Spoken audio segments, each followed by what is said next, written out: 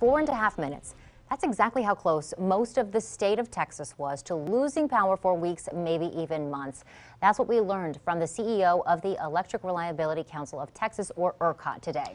And tonight, Governor Greg Abbott provided an update on the state's response to the winter storm and the millions of Texans left without electric power, heat, and water last week. KXAN's Wes Rapaport has more on his remarks tonight and the plans to fix it.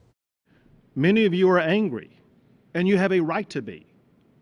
I'm angry too. From the State Operations Center, Governor Greg Abbott says it's time to learn from the lessons of last week. At a time when essential services were needed the most, the system broke.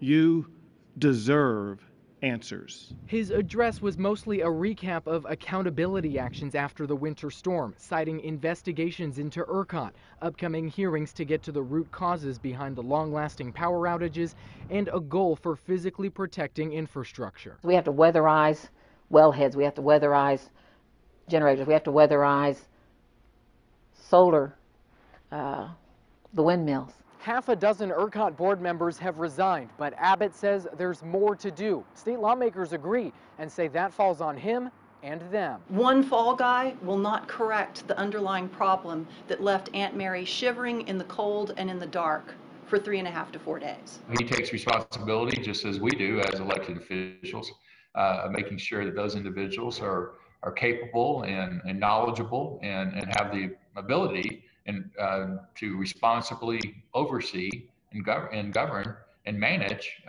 the marketplace and electrical generation. Abbott parted with a promise. This legislative session will not end until we fix these problems. Wes Rapaport, KXAN News.